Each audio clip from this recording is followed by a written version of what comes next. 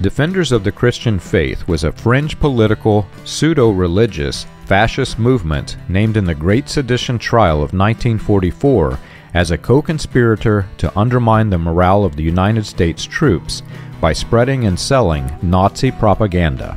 The movement was founded by Gerald Burton Winrod, who was on the board of directors of the Fundamentalists of the world, with Roy E. Davis, who ordained William Branham into the Pentecostal faith. Winrod was also connected to several key figures in Christian fundamentalism, such as F. Bosworth, John Roach Straton, Paul Rader, who wrote William Branham's Only Believe theme song, and Charles Fuller of Fuller Theological Seminary. The group and its propaganda earned Winrod the titles Kansas Hitler and Jayhawk Nazi. Tampa Bay Times said it best, "While the rest of America slept, the Nazis had crept quietly into the fold and gained the ears and minds of a gullible religious following. The main apostle of the hate creed was this same Gerald B. Winrod, with a large and militant following in the Midwest. In Wichita, Kansas, Winrod directed a quasi-religious propaganda group known as the Defenders of the Christian Faith, and was pastor of the Defender Tabernacle. He published The Defender with a peak circulation of 125,000. In 1925, former Secretary of State and three-time presidential nominee William Jennings Bryan took a firm position against the theory of evolution, calling it a, quote, duel to the death. His speech earned him the title of prophet and the defender of the Christian faith. The latter became a political slogan, and Bryan went on tour through the South, telling constituents that the entire southern United States was now, quote, the defender of the Christian faith. Newspapers responded tongue-in-cheek with nods to Bryan's ties to white supremacy by saying that, quote, a specific proof of Mr. Bryan's claim would be an ending of Southern lynchings and feuds, and a reversal of the traditional Southern attitude toward the humble black brother. After Bryan died in July 1925, several religious leaders attempted to carry the torch. None were so successful in doing so than Gerald Burton Winrod. Winrod organized a group in Kansas named after Bryan's slogan, which eventually grew to have international influence. Winrod hit the ground running by challenging Kansas laws against cigarettes and alcohol in the annual convention of the World Christian Fundamentalists, claiming that the laws were not strong enough and not working very successfully. Using the backing of fundamentalists, Winrod quickly turned the small group into a movement and began publishing The Defender, the official organ of the movement. The journal was noted for lambasting modernism in fine fashion. Winrod was so successful in igniting the movement that it quickly became dubbed the Flying Defenders, a nod to former Congressman William D. Upshaw's anti-saloon movement nicknamed the Flying Squadron.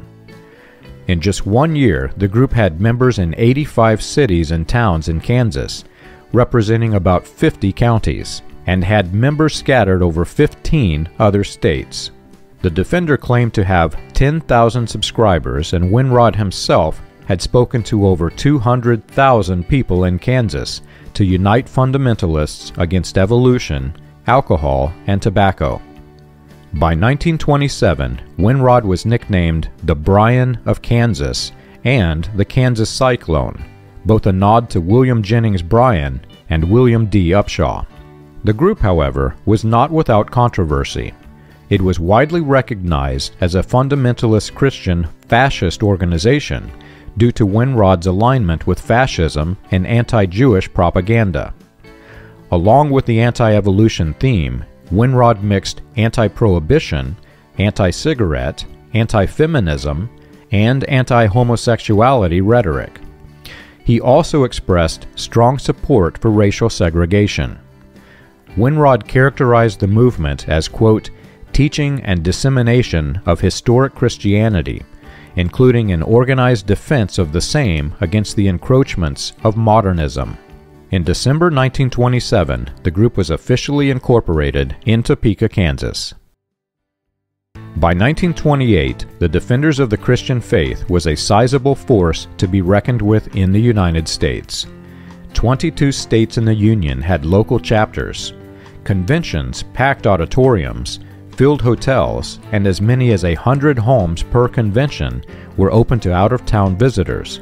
Well-recognized evangelists and revivalists headlined the events. In 1929, Chicago evangelist Paul Rader organized a national plan of attack against the teaching of evolution and modernism.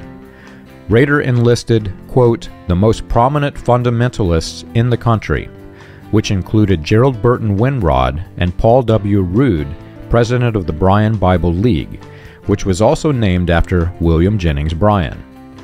Rader's strategy included a national convention of the Defenders of the Christian Faith to be held at the Great Tabernacle, former headquarters of the Indiana Ku Klux Klan in Indianapolis, to persuade others to, quote, carry the fundamentalist campaign into every other state.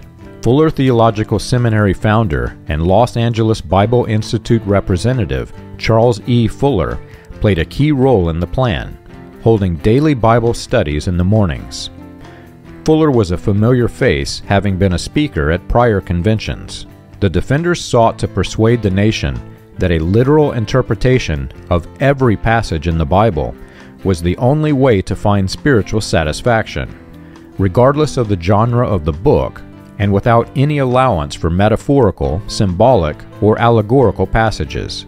Rader announced a $1,000 reward for proof from critics that Adam did not eat an apple on behalf of the Defenders of the Christian Faith, offered by Winrod. In 1936, the Defenders of the Christian Faith became hyper-politicized, pushing a political religious fight against communism using anti-Jewish rhetoric. They were quickly recognized by Dr. L. M. Burkhead of Kansas City as part of a growing conspiracy to spread fascism and Nazism in the United States.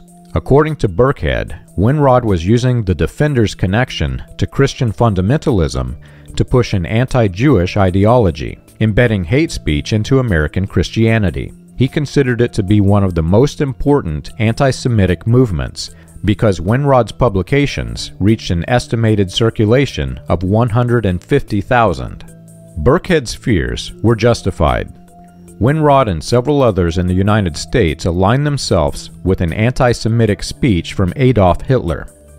Hitler declared that, quote, I believe I am acting in the spirit of the Almighty Creator by opposing the Jew. I am fighting the Lord's work. On January 3, 1944, the Defenders of the Christian Faith and 29 other opponents of American involvement in the war against Germany went to trial for conspiracy to undermine troop morale and to spread fascism in the United States. Winrod was named in the conspiracy for being outspoken against Jews and for spreading the Nazi-favored book, Protocols of the Elders of Zion, throughout the United States.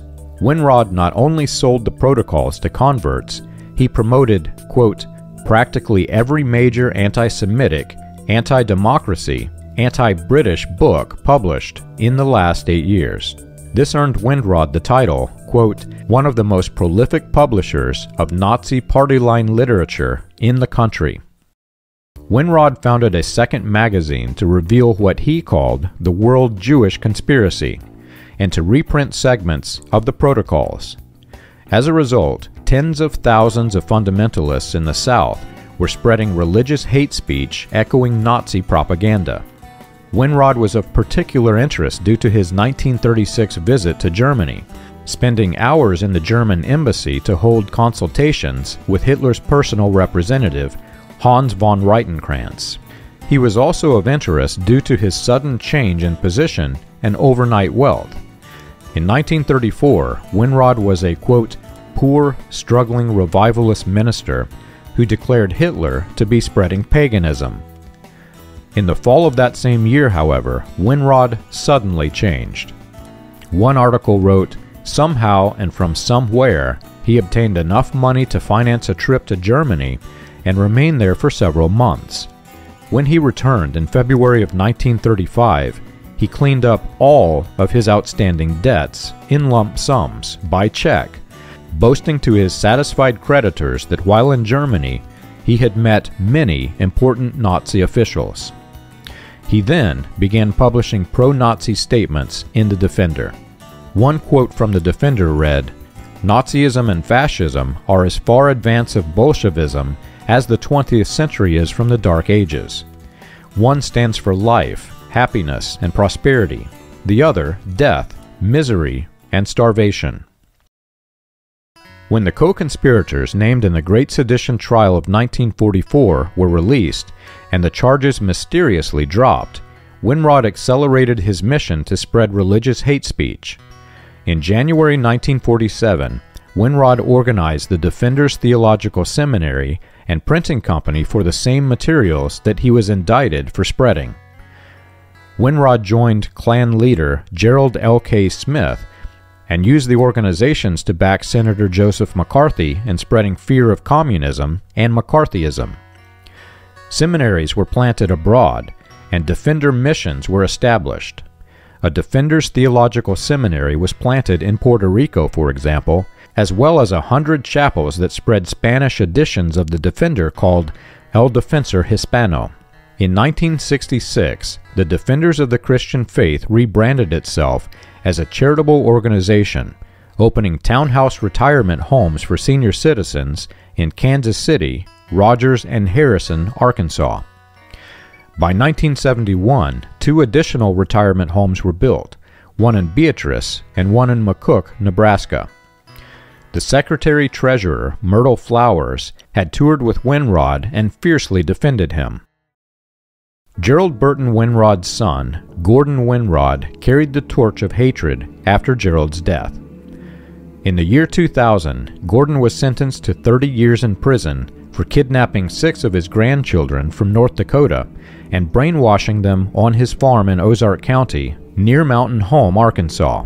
He and the children armed themselves at Winrod's compound and began publishing letters to residents in the Ozarks, stating that, quote, "The Jews are the Satanists who lust to murder."